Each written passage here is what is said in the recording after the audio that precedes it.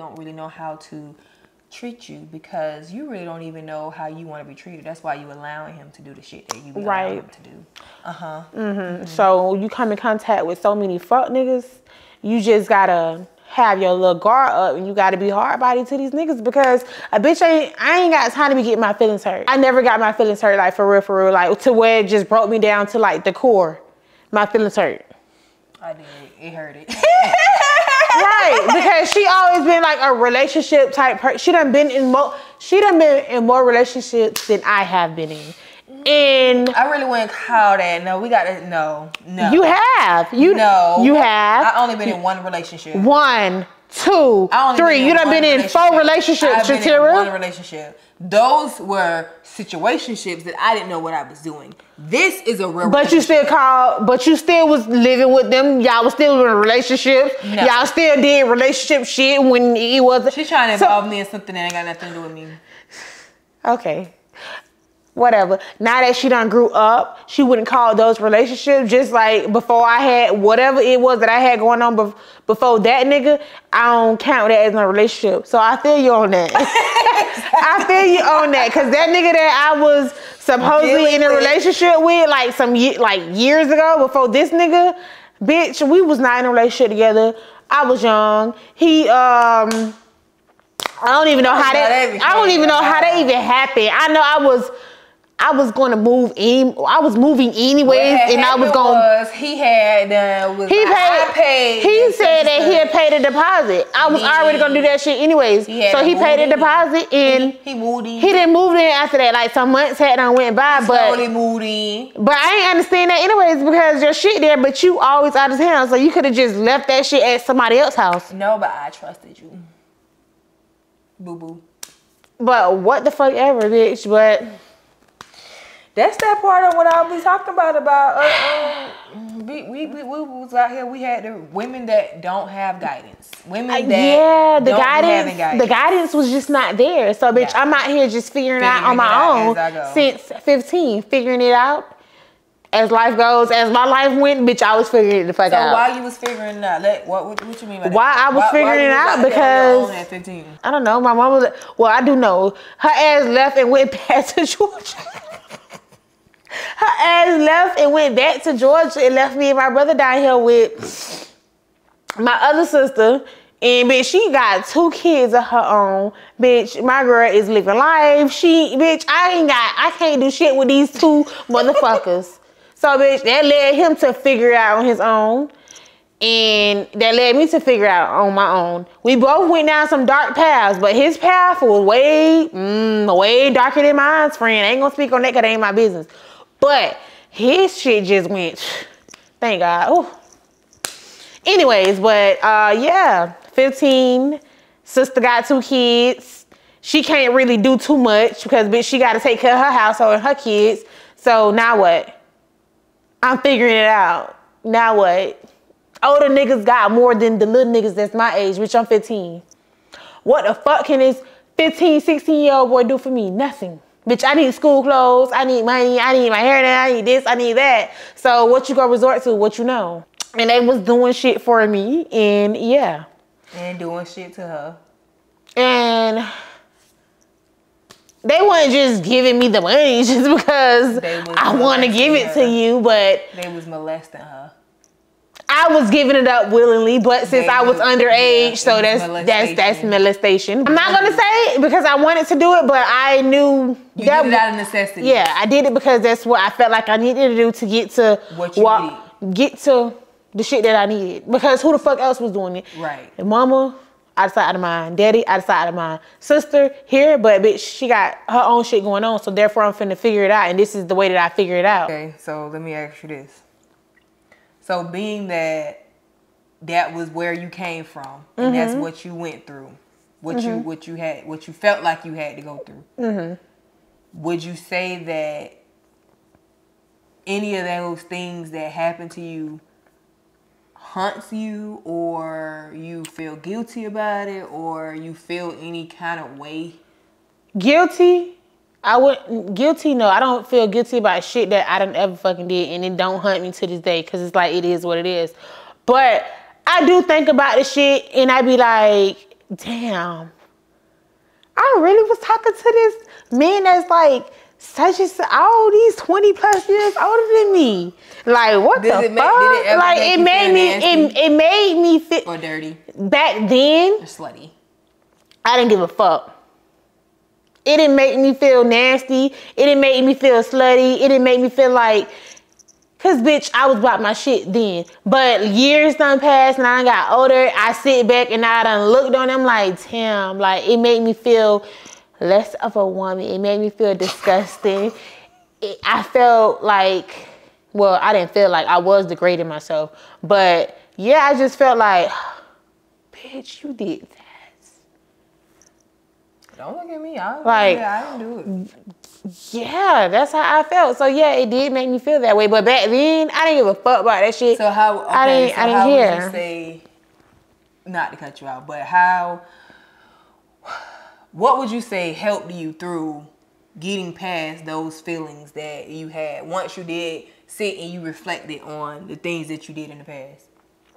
What helped you through that? Life, and also having somebody in my corner that did not judge me for the shit that I have done over time, and talking to me and really breaking shit down to me. Like, I got a thick skull. Thick skull. So bitch, by that person just sitting down and breaking the shit down to me over time, not just all at one time, but over time, over months, over years, bitch, you done been talking to me, telling me shit. Something gonna motherfucking click. Y'all wanna know who that person is? She's sitting right next to me. Hey y'all. Hey y'all. I didn't ask her that question because I thought she was gonna say that. I didn't know what she was gonna say. I just asked her that question. I asked her that because we've been through, just like a lot of other people in the world, we've been through so much shit, and when you don't have any guidance, especially not just women, just men too, because I think men be more fucked up than women. Y'all don't like to admit it, but y'all do. But when you don't have no guidance, you end up going through all this stuff in life. I feel like if you would have had the guidance there, then you could have skipped over that shit. Skipped past all that bullshit. Because you would have known. You would have knew better. So that's why I asked her that. So I knew, it's not that I did not know that the shit was wrong, but what else solution you have besides that? I think that, personal opinion, but I think that it was such a normal thing. It was such a normal, and people like to sit here trying to act like that shit wasn't. It was normal before my time. My mama was pregnant at 14, and her mama probably was pregnant. You know what I'm saying? So it was going on long before. And they been fucking with older niggas. Yeah, long before that. I mean, when the guys that we talked to, they 30, 33 and 30. 40, no, 30, I'm talking about now. I'm talking about now. Late 30. My guy is 33 and he's late 28, 29, something like that, early 30s. And we roughly all around the same age. And they even said it when they was in high school. The girls they couldn't even get the high school bitches because the bitches was getting picked up by the older niggas in the cars. Yeah. So how you gonna compete? You can't compete with that. So this is not something that just started. This is something that's been going on. It's more frowned upon now because it's more publicized. Yeah, but it was so normal to us back then to where it was like it was just another way of life. And then not only that, we was groomed to be. We made a video about it. It was a very short little clip, but modern prostitution. And people like to try to frown upon it or try to make it seem like it's not happening, but yes, it did. So for the people that was out there and live a certain particular life and you overcame a lot of that shit, kudos to you. And bitch, yes, you deserve a fucking cookie. Bitch, you deserve your flowers. Yes, because it's hard. It's very fucking hard to go from something that you knew and that you're familiar with to a whole different train of thought. And the hardest thing for you to change is your mind. Yeah. And we've been working on that. Your mind can't change unless you want it to. For so fucking long. We've been working on that shit for so long. So that's why I asked her those questions, because y'all always say y'all don't really know us personally, but we be having so much to say. And we can speak from a lot of experience, being that we are so young.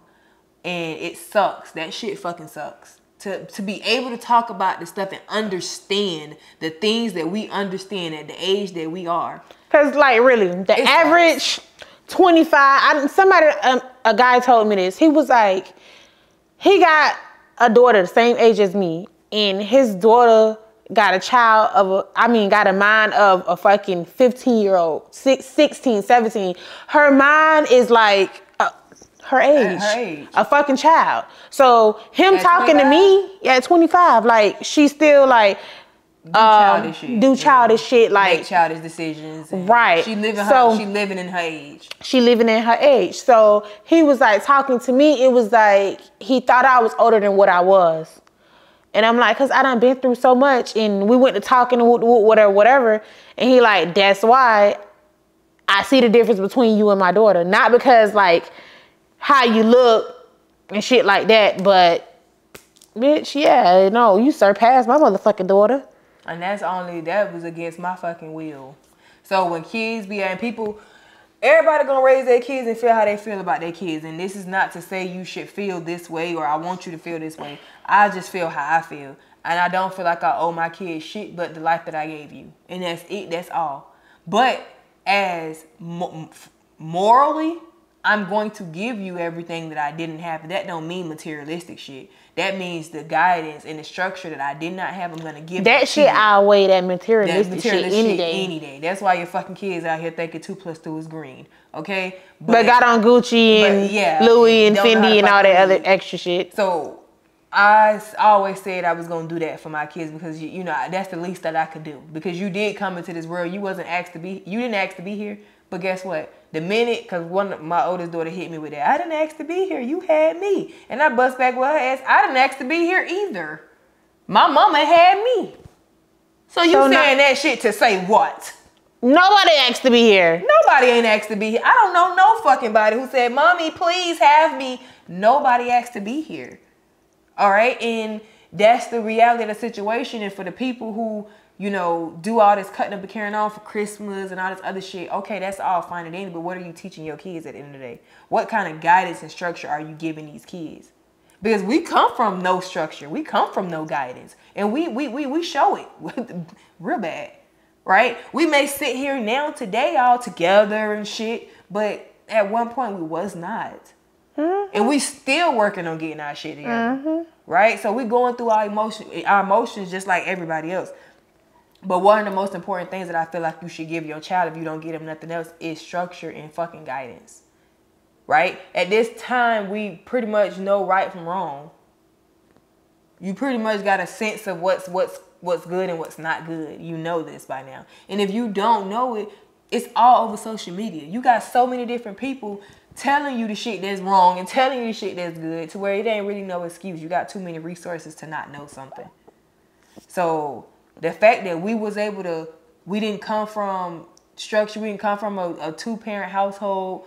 Bitch, we barely came from a 1-parent household. No motherfucking guidance and all that shit like that. I think that if we could do it, you could fucking do it. Hell yeah. But it gotta be in you. I always say that. I'm gonna say that. It's either in you or it's not. All right. And for people who be doing all this wooting about their kids and all this shit, it's like this. Kids gonna be who they gonna be. They gonna follow who they gonna follow. No matter how good of a role model you are to them. It's either in them to want to be like you or be better than you, or they're gonna be rebellious and they're gonna do. Because you wasn't even raised like that, little Richard. You was raised in the suburb. You was not raised on that type of structure. You had your mama in your fucking fighting and hood type of time, beefing with the different hoods. You wasn't raised on that. So what the fuck?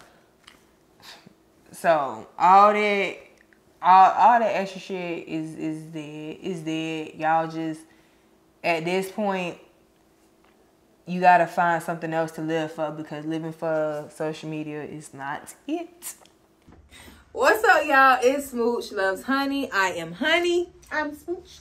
And we just wrapped up another episode of Smooch Loves Honey at CPG Studios. All right. If y'all looking for a studio to do your video recording or audio recording for our rappers and singers out there, make sure y'all hit up CPG. They do photography too. Oh, don't forget they do photography too. So make sure y'all hit up CPG. You want somebody to look at you so bad. Anyway, make sure y'all hit up CPG Studios for all your videography needs today. Okay? Yeah. Yeah. Yeah. And it's so fucked up that we didn't get to experience that childhood, our high school shit, middle school, prom, and all this stuff. We didn't get to experience that. All that shit was snatched Going away to the from high us. school games and None of that. all that extra shit. Nope. Stripped Nothing. it right the fuck away. It fucking sucks. And I always tell her we playing catch up because we so far behind other women who had that structure and had that guidance, and we're catching up to them. You get what I'm saying?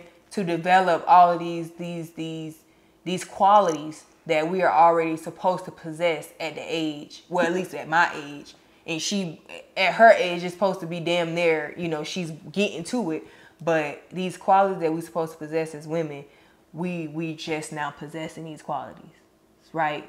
And that's only because we've been working so fucking hard at changing our ways and changing, the way that we think about and that life. shit ain't fucking easy. And it's not easy. Because once I feel like when somebody be like, I don't know, that's just how I am. I'm just stuck in my ways. That just like turned me off. Because like, what? What the fuck you mean you just stuck in your ways?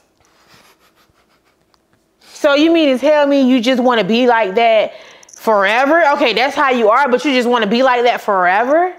Like, once a bitch say, oh, I'm just stuck in my ways, rather it's a nigga or a bitch, whatever, like, we ain't nothing else to talk about because fuck you mean you just stuck in your ways. Why would you just want to be stuck in your ways? And that's why people try to gravitate towards people like us. And I don't got no room in my life right now to be the weight to hold you together, to hold you I ain't got no room in my life to be the fucking glue to hold your ass together. I don't have it. Shit, I'm barely holding my own motherfucking self together. You get what I'm saying? Like, I mean, I'm still like it with our head up, our chest out. We're doing this shit, but it's like nobody gets to take credits for this. Like, my mama don't get to take credit for it. My daddy don't get to take. Nobody gets to take credit for this, cause this shit came from like so much hard work, so much self-development, so much tears, so much reflecting, so much accepting and acknowledging the shit that we've done as people, the situations we put ourselves in. Mm-hmm. It's like so much came from that, and nobody gets to take credit for that but us. So now it's your fucking turn. Like, you gotta do it. Like, all the women that's out here and you selling pussy and you know, a nigga can't fuck with me unless he doing this for me and he doing that for me. At some point, you gonna have to bear that burden on everything that you've done. Will you be able to live with that shit and be okay? That's the question at hand. That's what we talking about right now. I know we do a lot of hee and a lot of fucking ha and shit. Cause bitch, I play a lot. I cracks the fucking jokes. But when it comes down to this life shit, it gets real serious. Cause bitch, life be lifing. Turn you every which way but the fuck loose. And I tell my kids all the time, it's either you're gonna be a fucking winner or you're gonna be a fucking loser. There's no such thing as everybody. It's your choice. It's your choice. All that little play shit they do in these damn schools, everybody's a winner. No, Johnny lost. Johnny's a fucking loser. I won. I get the trophy and Johnny gets nothing because that's the way that the world works. When you go to the fucking Super Bowl, do the other team get a trophy too? No. The winner gets the trophy and gets the bragging rights, and that's just what it is. That's how life works. There's winners and there's losers. A lot of y'all are some fucking losers, and that's just what it is. At one point, I was a fucking loser. I always knew that I didn't want to be a loser. She was a loser too. At one point, yeah. But that comes with this right here. That's why I said I always knew I didn't want to be a loser. I always knew that too. I always knew that. That wasn't for me. And remember what I used to tell you? It got to be more to life than this. Yeah. It got to be more to life. What is it? More to life. Literally, we've been seeing more of life in like these last 3 years. It's been crazy. But that comes from us changing our minds, the way we think, and the people we surround ourselves with, the shit that we decide to do. Like, a lot goes into that. And the more and more that you want out of life, the more and more life is going to fucking test you and throw bullshit at you. And you just got to keep on going and keep on going and keep on going. Because that self-sufficiency shit is serious. And as women, we are fucking losing it. Losing it big time. And y'all want to be all that, I don't need a nigga and ain't no man on it. But a man does a lot of shit for you in your life. Hell, my man do a lot of shit for me in my life. So her man does a lot of shit for her in her life. Like, so it's not like we don't sit here, I don't say that. I don't say that. I don't need a nigga for shit. A nigga don't do shit for me. I don't say that because my man do a lot for me. And I love him for it. And I love him and I appreciate you. Yeah, he's who he is. I love him for being him. And he be doing shit. So, you know, it is what it is. But at the same time, I do know, and we do know that we have to be self-sufficient. You have to be able to hold shit down yourself. Because if something happens to my man, bitch, I need to be able to hold the fort down. Something happens to her man, she has to hold it down. That's what it is. A lot of bitches can't hold it down, and that's what we've been trying to tell y'all for the past, I don't fucking know how long right now. It's not about you not needing him and all this other shit. Kudos to you. Great, awesome. But what are you going to be able to be there for him when he needs you? If he was to ever need you. He was there for you when you needed him. So can you return the favor? That's the question. That's the question. If shit was to ever, you know, happen, whatever, can he depend on you like you was depending on him? That's what y'all need to be asking yourselves. And that's the kind of woman that I would want. What about you? I agree. Because we all want a man we could depend on, don't we? Yeah. And so, if I was a nigga, I want a woman that I could depend on. It may not be financially. It may be spiritually, mentally. Hell, maybe it might be financially. I may fucked up a play. Some shit done went wrong in this business. I done lost everything or whatever. And that's the shit listen, I spend every fucking waking day making sure that I can hold my fort the fuck down. Because it ain't gonna be a chance in hell that you sit over here and you look at me and it be like, baby, can you? And I don't know what we gonna do. Bitch, the fuck you mean you don't know what we gonna do? What the fuck you been doing all this long time? Twiddling your damn thumbs, playing your asshole? Twiddling the thumbs, like playing your asshole or something. So that's extremely for me, for us is that's important, and that's something that we really don't be talking about like that. But it's for real. We really gotta get serious with that shit. And I just want to come on there real quick and say that because y'all be acting like y'all don't understand that shit, and y'all be asking for so much and can't give nothing at all. You can't give nothing but a piece of ass and your fucking stank ass attitude. I don't want no ass, and these bills do, and these bills do. I don't want. I can't take your ass to the motherfucking rent people that rent $2,800. They go pay it with your ass. Number rent people gonna be like, "What the fuck my money at?" What the money? The light bill people rent light bill $200. What the fuck my money at? The money? You like the money? Bitch, I got some ass though. No. So with that being said,